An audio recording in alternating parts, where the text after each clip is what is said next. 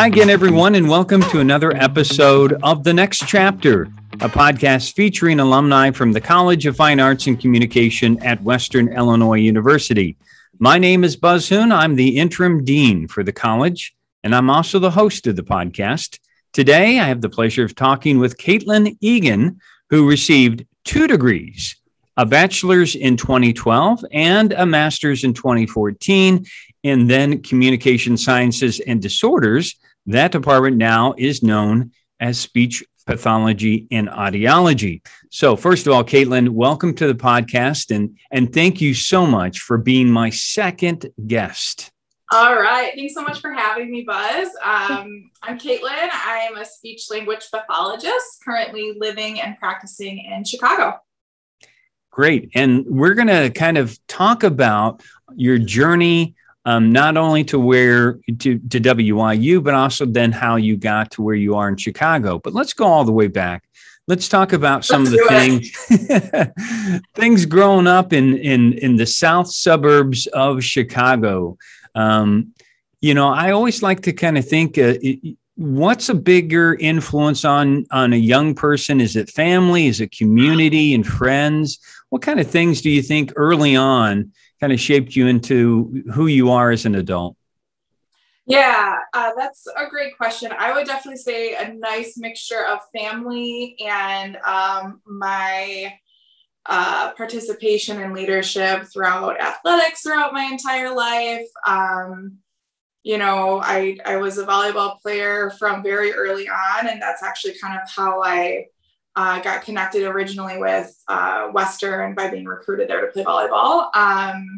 And then also, my family, I feel like they're always kind of my go-to people to kind of make decisions with and kind of bounce things off of. So it's a nice mixture of kind of the takeaways from being a student athlete my entire life and having a nice sounding board with my mom and my dad and my brother. I'm sure that was growing up just a big commitment in terms of all, because I know I had 2 kids that were involved in athletics, and it is a big time commitment, and also just making sure that people get where they need to be. And so I'm sure that was something that you understood their support early on. Yeah, definitely. And I think, it has to go without saying is, none of it's really possible without that support system, waking up at 4 a.m. with me to drive me to a volleyball tournament where I could potentially be recruited, 3 hours away just to pack it up and go home back to Chicago, same day. So yeah, very, very fortunate. So we have you grown up in Evergreen Park, and as you went through high school, Caitlin, what kind of things you obviously you're playing some volleyball, other things that you may have done that you really enjoyed in high school that you still remember? Yeah, definitely. So obviously very much so involved in athletics, but I also was a musician. So I was involved in concert band and marching band, and ended up being the drum major for my high school marching band the last 2 years of high school. So I was kind of that, odd mixture of varsity athlete team captain, but still, marching in the band at halftime. So an exhausting, but absolutely fantastic high school experience. Did you have a sense early on that you were knowing, or maybe you weren't aware of it at the time, that you were somehow involved in some leadership positions, though, that somehow this was preparing you for maybe a career in, maybe you didn't know what, but it was somehow setting you up? Yeah, I think so. I think that's something that I recognized, pretty early on, even in high school. I think my dad especially, and my mom too, of course, have always been very much so, proponents of work ethic and commitment. So I truly was never, and still am not, and never was the best volleyball player ever. And certainly was not the best flautist either. However, but I think, it's just that work ethic and commitment and interpersonal skills that kind of started me down my leadership journey, even in high school. There's something about just that confidence and not worrying so much about failure, but just giving everything a try. I think that really helps set off a young person in the right direction early on. Yeah, absolutely. I think too, my time with the marching band, I think that brought like a whole nother aspect of leadership that, I didn't even realize I could have or I could develop. So yeah, definitely a nice, well-rounded experience that set me up very nicely for headed into college at WIU in 2008. Geez, that was so long ago. It seems not so long ago to me, but I guess for you, I guess it does seem like it's been a few years. So as you said, you came, now, did you know what you were going to major in? How did you find that this would be your subject area? Yeah, so when you hear speech language pathology, a lot of people are like, oh, you have a family member that experienced a stroke and couldn't talk anymore. And, is that why you got into the field? And, my story's a little different. My father definitely looking out for me, set some parameters as far as, kind of ideas, very lightly suggested ideas. A list of 10 majors for me to consider. And at the time I was rolling my eyes and kind of annoyed that he was putting those parameters on me. However, one of those was communication sciences and disorders. And I'll have you know that it is the major within that list of 10 that required the least amount of math, because I am not a math person. So, I don't have any warm and fuzzy story besides the fact that my dad kind of proposed 10 options. And I said, you know what, I've always liked writing. I've always liked language. I do feel like I, connect and communicate well with others. So let's give it a go. And there really was no turning back after I started. So way to go, Marty. Yeah, Marty for the win. Yeah, he gets a shout out, I guess. So there are two things that I found in my experience with students from your area, and this is just my interaction with them. First of all, you have to be a very good student, even though maybe you don't have to know as much math. You still have to be a really strong student, very competitive classes. But the other thing is, you mentioned that you have to have a caring for others. You have to have this desire that you want to help others, because I think in that area, everybody you're going to be helping somebody early on. And sure. Is that something that you felt like that was a natural kind of fit for you? Yeah, definitely. And I think, one thing that has always stuck with me, and I think it's something I read in like English class, senior year of high school, but really at the end of the day, what is life but to connect with others, and how do we connect with others is through communication. So it's very meaningful to me to be able to help others connect, and to help family members understand how they can help their loved ones connect. So that's really always been kind of my driving force. So let's talk about just right now your undergrad experience, because I can't even imagine. I know from covering athletics here for a number of years with our sports production that the demands on a student athlete, it is like a full-time job. Yes. And so did you when you came in, you must have known what you're getting into. Yes and no. Just being a student athlete in high school, I was kind of like, I can hang with this. I've always been busy. I've always done pretty well in school. So, let's go for it. It definitely is elevated though. I think just that travel component of being on the road, getting home at, let's say you're in Chicago for a road match, you're getting home at 2 a.m. and you better be at class at 8 a.m. the next day. Your coaches are watching that. That was a grind for sure. So although I thought I knew it was going to be tough, once you're in it, you're like, okay, yeah, this is brutal. But I wouldn't trade my experience for the world. And I do feel like having that rigorous of a schedule throughout the first 4 years totally set me up for success later in life. Because I imagine you'd have to be really disciplined with your time and make really smart decisions about what you're going to be doing and how to get things accomplished. Because especially with the classes that you had as an undergrad, I mean, you needed to reserve that time, that off time that you had to getting things done. Yeah. I think that I've always been a competitive person, and I guess competitive in the classroom too. That's good. I'm still very, very close friends with a lot of my colleagues that I went to undergrad and graduate school. I talk to them on a daily basis.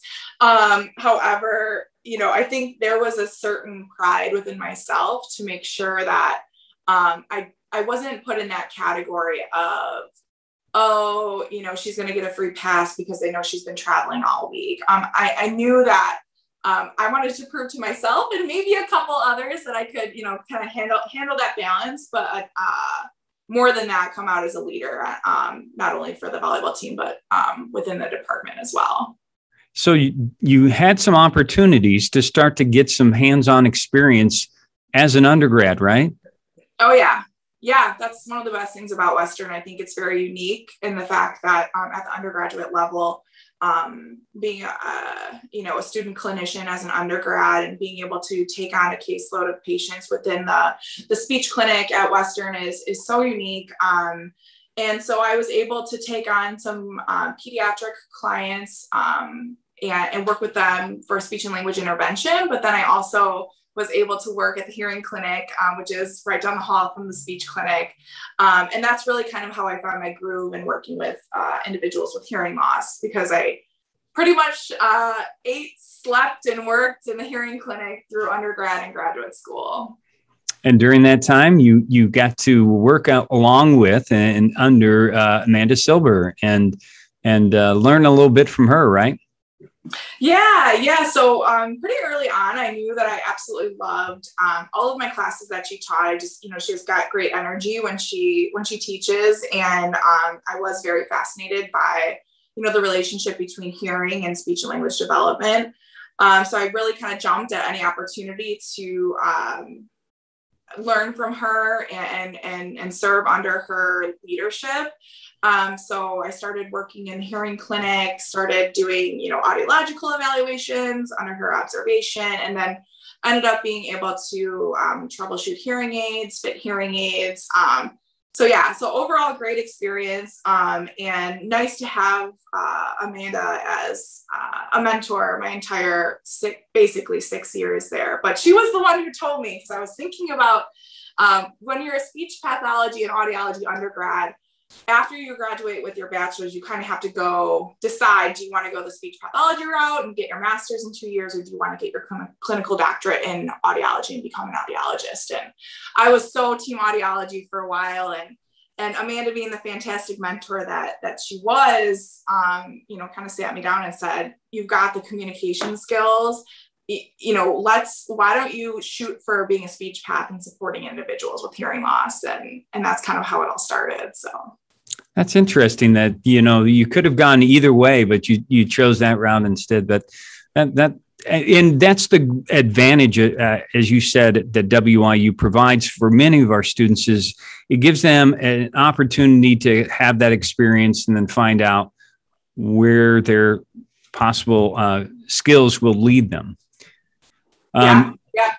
So let's talk, Caitlin, a little bit about some of the things that you remember, the fun experiences and activities you remember doing as an undergrad, because you whatever comes to mind, whether it's, going out to, the local downtown eating establishments, what kind of things did you like to do?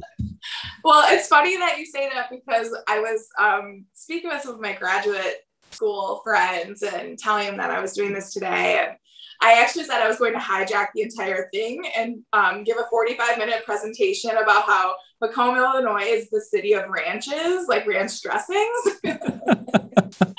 Because I am such a big fan of so many of the restaurants in Macomb, but they have the best ranch dressing in the Midwest and multiple establishments. So you can tell that I did my fair share of eating and drinking in Macomb. Definitely very allegiant to Chicks, Sports Corner. People sleep on Magnolias. I absolutely love Magnolias. Yeah. Yeah, I mean, I think some of them are, it's sad, like Aurelio's isn't there anymore. But yeah, I mean, I think going out to eat sticks with me the most, because that's what I did during undergrad. I didn't really have much of a social life, in fall season because we were so busy, playing through our season. But what I do remember is every home game, my parents being there, and taking me out to eat afterwards. So I'd have like 4 ice bags on both shoulders, both knees, totally just like dripping through Chicks and Sports Corner. But really just kind of like sitting with my parents, and maybe some other teammates and just kind of like chilling there. Those small moments are the ones that I remember the most. That's so great that you, as you mentioned, you had the SPA support group of, as you said, whether it's faculty and other students that you were in, and then you had the volleyball team members as well as a separate. Did you, I'm sure that at both times you grew to realize the importance of those in your life. Oh yeah, big time. And the best part is, after a while, my communication sciences and disorder friends and colleagues got to know my volleyball friends, and it really was kind of like a nice meshing of both worlds.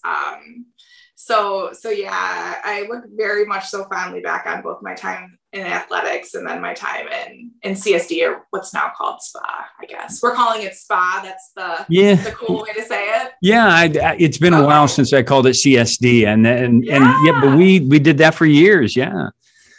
So let's talk a little bit about your transition into graduate school, because that's I think for some students it's hard to realize that graduate school is not a 5th year of being an undergraduate. Yeah. It's intense, and it's much more competitive and a much more detailed study. And I'm sure there was a time where, as you went into that, you thought, okay, I need to really focus a little bit more. Yeah, definitely. And I think what's nice about the program at Western is, that senior year of undergrad in the SPA department, they're gearing you up for that. So I think they do a great job of kind of lessening that brutal transition from like, oh wow, I'm a college kid, to oh wow, now I have to grow up and think about what I want to do for the rest of my life. So yes, definitely had those thoughts, but really not as jarring as you would expect, especially since I stayed for my master's. I had like 5 or 6 other opportunities, all within Illinois to complete my graduate coursework. So I definitely spent some time touring those facilities and meeting with faculty there. But you know what? I was so happy. I absolutely love the faculty at Western. I just had to stay. And I'm so happy that I did, because I don't think I would be where I'm at if I went anywhere else. Let's talk about some other faculty or students. Who do you remember from that period of time? Did you have people that you like to hang out with in between classes? Oh yeah. Well, I mean, as I mentioned, I mean, student wise, I still hang out, well, virtually now because no one's hanging out, but my good friends in the Speech Path grad program, we've got Chad and Morgan and Rachel and Courtney. That was kind of our core group. And, I don't think we ever left Memorial Hall. Maybe sometimes we wanted to, but it was just so natural for us to just kind of live there and hang there. And that was our space, and it was comfortable. And, we would close the place down at 1 a.m., studying for tests. And like in the moment, you're kind of like, oh, this sucks. I don't want to study anymore. But then like looking back again, those are like the little moments where I'm like, no, that was so much fun, because throughout all that time studying and ordering 1,000 orders of Jimmy John's or Pizza Hut or something, I just feel like we like literally like peed our pants laughing every single night. So that was great. And, as far as faculty, I was really fortunate enough to learn from obviously Amanda, but Kate Polpeter, who, retired within the past, I think she retired maybe 3 years ago now. Yeah. She was our neurology and dysphagia, swallowing disorders instructor and advisor for quite some time. She was one of the most incredible individuals to learn from. Just her teaching style is fantastic. Very dry humor. Yes, exactly. She was the one who took me on my tour of the department when I was getting recruited to play volleyball there. I said I was interested in the department. She did my tour. And I'll never forget, she in real time morphed into 10 different people with different communication disorders, just to explain the wide scope of the profession. And I'll never forget walking out of there being like, that was equally awesome and equally terrifying. I don't know if I can do this, but she totally made a mark. And, I'm so fortunate to have learned from her. And then supervising wise, having a good supervisor in the clinic is so important. I had great supervisors in Julie Cox and Amy Burke. So yeah, I mean, it's a very intimate staff size, I'd say. So I feel like I got to know all of them so well. And now, we're friends on Facebook, and I feel like it's cool because I feel like they're my colleagues now, as, both speech pathologists. Well, they all have great respect for you and what you, they do. They have great respect for you. That's nice to hear. Yes, very much so. So Caitlin, let's talk. What I thought was interesting is even though you were done with volleyball, you still stayed connected, I think. Maybe it was a natural connection to athletics in general, whether it was intramurals or you took time to, did you announce volleyball games? Yeah.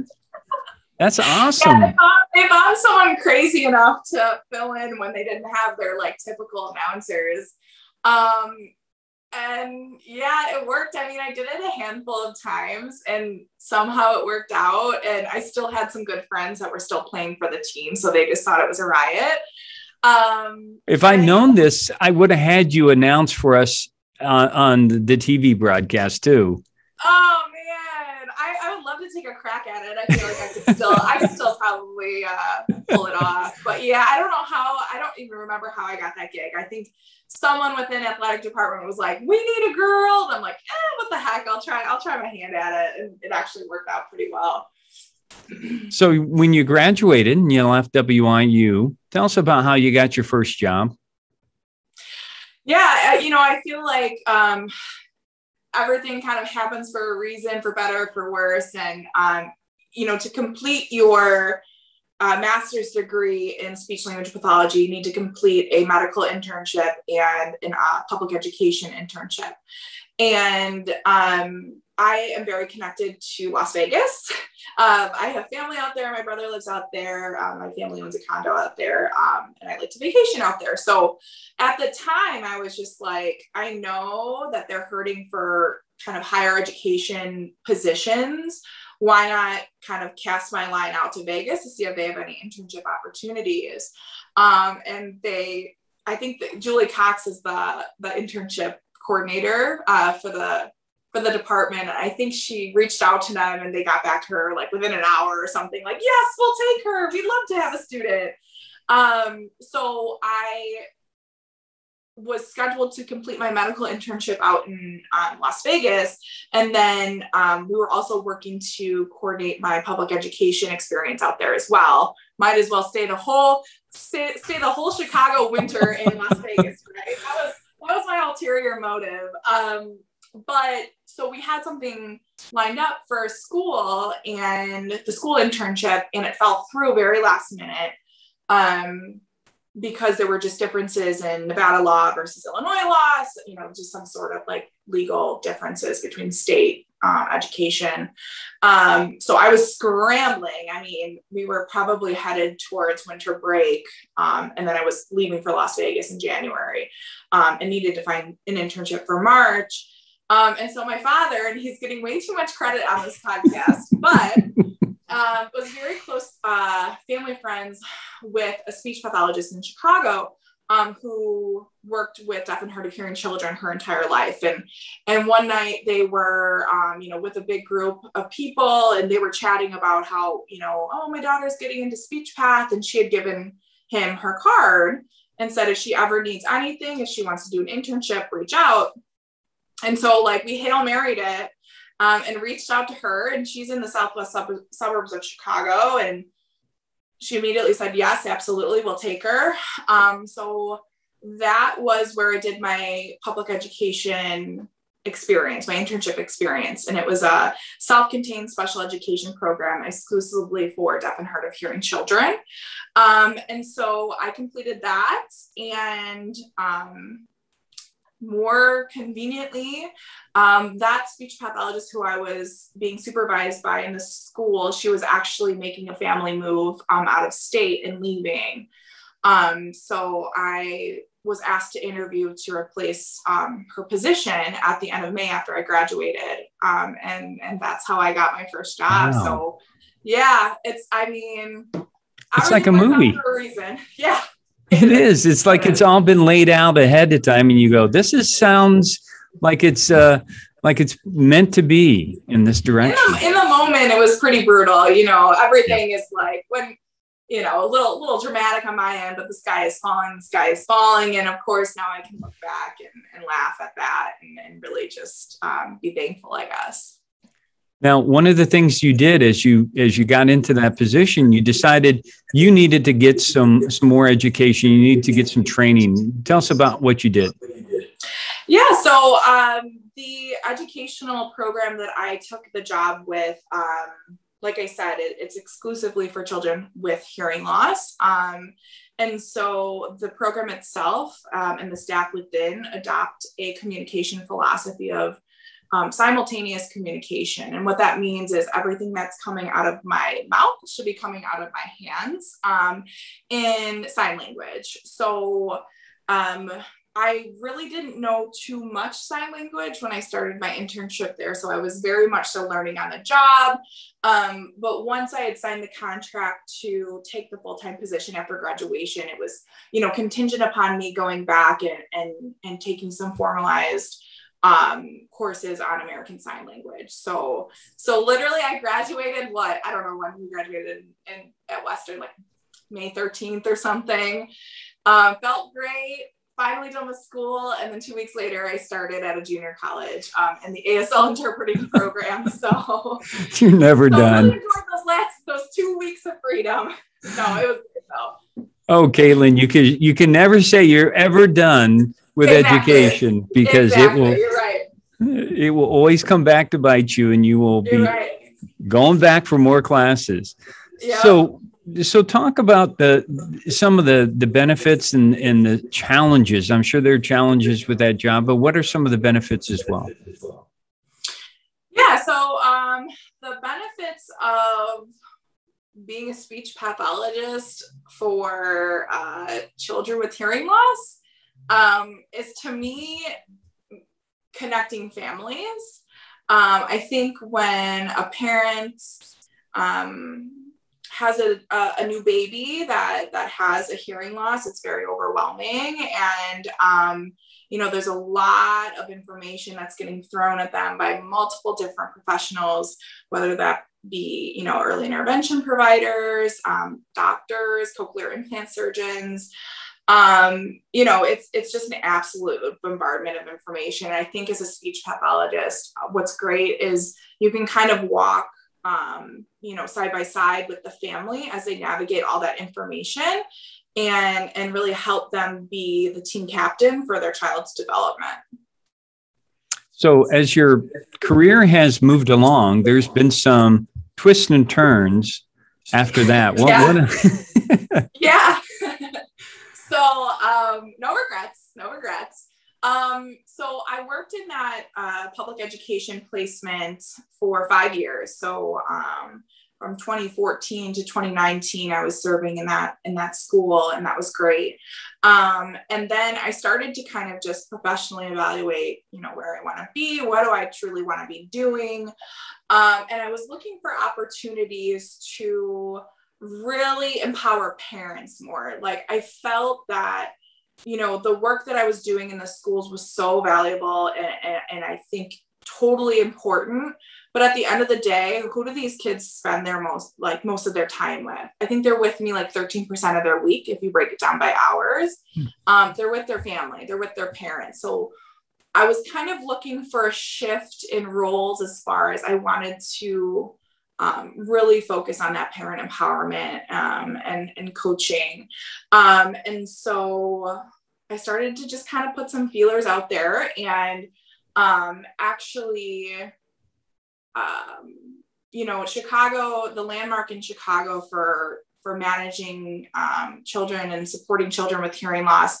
There's some large centers across Chicago that offer audiological services, speech and language services. And then, if the parent and family is interested, cochlear implant surgery. And so at the time when I was kind of going through this, professional reevaluation process, University of Chicago Medical Center was looking for a new clinical program manager and education consultant for their pediatric cochlear implant program. And so I am very familiar with that program because I was a speech path in the schools. I did a lot of communicating with the team members at University of Chicago. So I knew, I know, Dr. Dana Suskin is the director, and all of the colleagues I spoke with a lot on behalf of my students in the schools. So I was very familiar with them. So I said, what the heck, let's go for it. Let's try our hand at this, and went through a very rigorous interview process and they offered me the opportunity. So I served as the clinical program manager / education consultant for a little over 2 years. And that was fantastic. It took me out of the field of speech pathology, but I do feel like it really, really allowed me to have a totally holistic understanding of the family and the child's journey from birth to adulthood. So that's how I got to University of Chicago.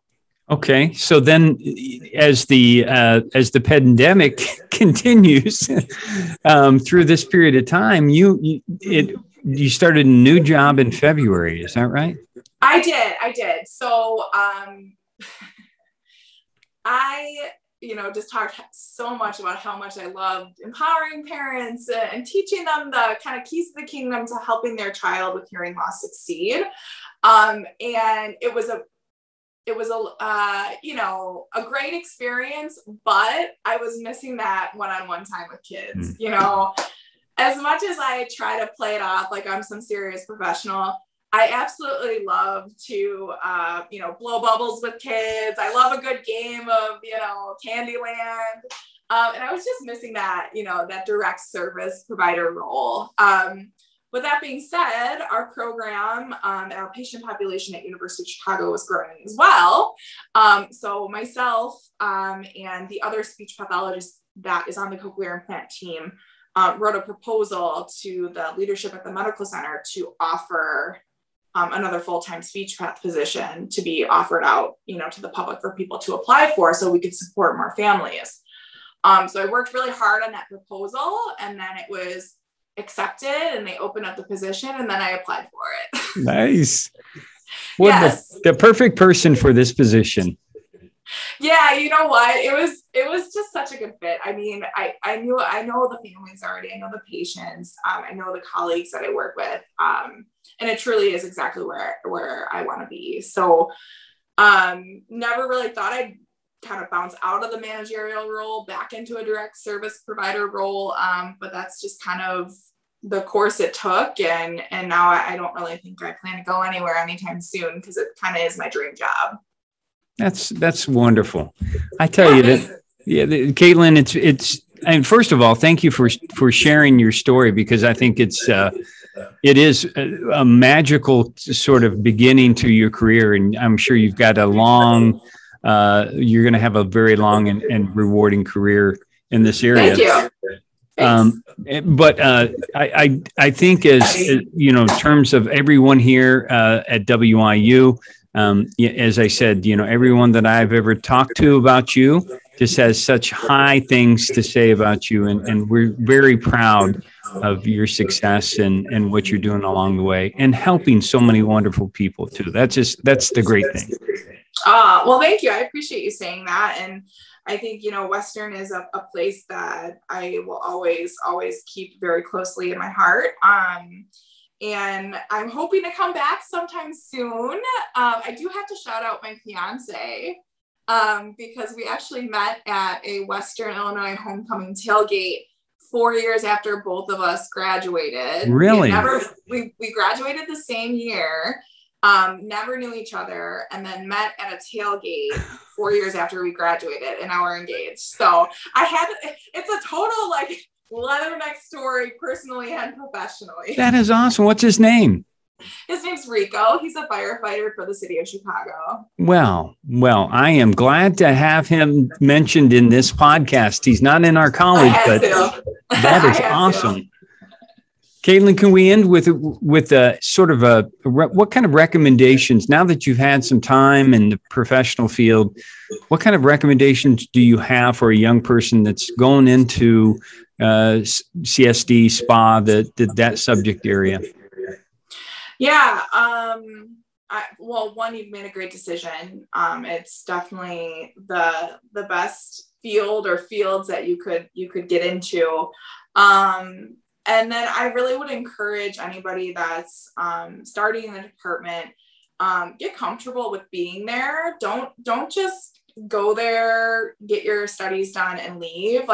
Hang out, meet your colleagues, find a mentor within the staff that kind of jives with you as a person, what you kind of want to do professionally.